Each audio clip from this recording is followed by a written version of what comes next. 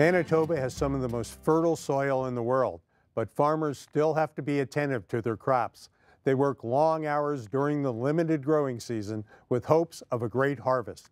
Here's a segment from Prairie Public's documentary series, Built on Agriculture.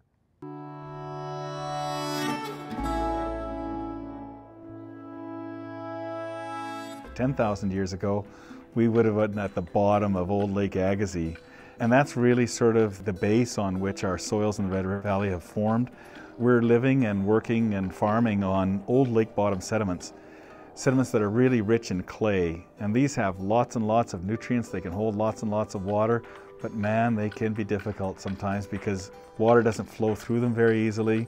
They're very sticky when they're wet, but very productive, fertile soils. I'm Jim Jansen, and we're in St. Francis Xavier, Manitoba. We operate Windy Creek Farms. It's a family farm operation. We're growing canola, red spring wheat, and soybeans. Here in Manitoba, we have a very short window. Our 110 to 120 day growing season. You got to return a lot of the money back into the farm. Be careful on how much you take out personally.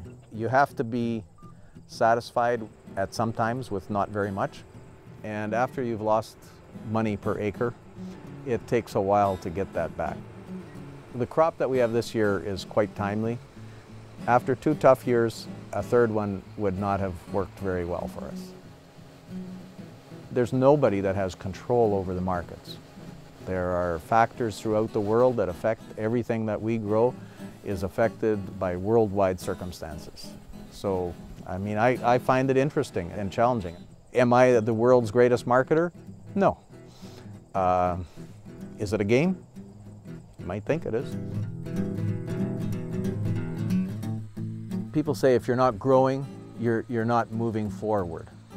We've come to a point in our operation, we've stayed around the 6,400 acres for the last 12 plus years.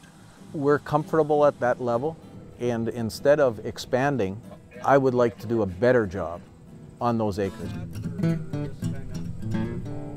Definitely farming is a business. There's just too much money involved. Yeah, I mean, there is a lifestyle. Nobody tells me when to get up in the morning or when to punch in or when to quit. That's up to me. And if you can't deal with that, if you need some supervision, it's probably not going to work. It's not for everybody, but the field is open. You can always buy a farm somewhere. Farmers by nature, by their existence, they risk. I've yet to meet a farmer that fails to understand what risk is all about.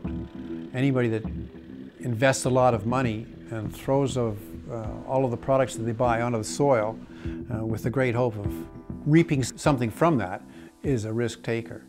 Farmers minimize their risk through knowledge and through active testing on their own. There's an old saying in risk management, if you don't manage your risks, they could very well end up managing you.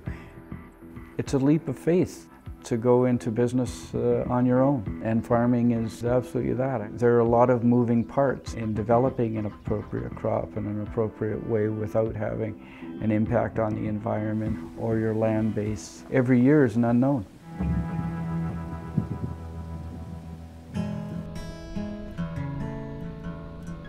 I'm Cam Henry. You're in Oak River, Manitoba, which is on the western side of the province and a little bit north of Trans-Canada. I'm a farmer, and in the farming context, we're in the seed business. So we grow, process, and retail seed.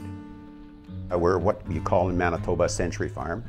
So we go back to the early 1880s. So my grandfather was here first, my dad, myself, and now my daughter and son-in-law are farming with us. When I was young, I started in terrible times. I started in the late 60s. It was terrible times. We weren't making any money at all, and yet I saw nothing but opportunity. And now we're in very good times, and when I'm looking around, I'm looking for the pitfalls, just as you get older, you get a little more conservative, and you get a little, you don't have as much time to catch up if you make a major mistake. In agriculture, as the more acres you apply to grain farming, the cost per acre to seed them of input costs is the same. So much fertilizer per acre, so much spray, so much seed, those things are the same, whether you got 100 acres or 1,000 acres or 10,000 acres. So you do put a lot of money out there at risk if the world turns against you.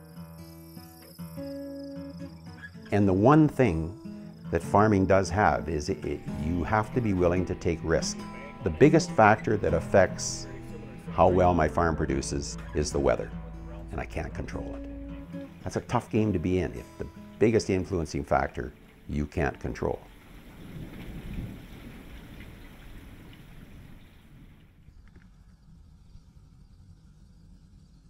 Prairie Mosaic is funded by the Minnesota Arts and Cultural Heritage Fund with money from the vote of the people of Minnesota on November 4th, 2008, the North Dakota Council on the Arts, and by the members of Prairie Public.